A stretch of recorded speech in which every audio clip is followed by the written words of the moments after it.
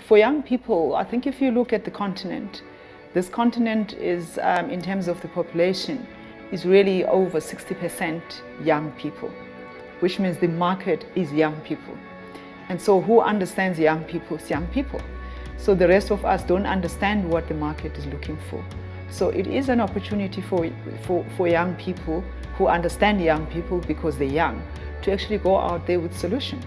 I think that's why, for example, Chapter 1 for me is impactful, because it is young people who are looking at challenges that are there, that are about young people, because whichever way you look at it, it is about young people.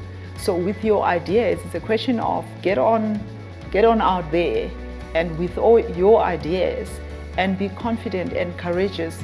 But above all, don't forget education. I think there's this whole myth that you can get out there without education. And education for me is important for young people, because education helps you to structure your ideas.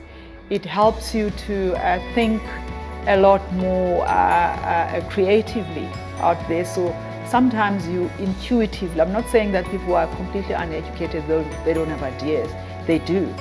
But what education does, it enhances that God-given talent to actually structure it, your ability to analyze those very many problems and be able to a lot more creatively and more effectively link those problems to solution.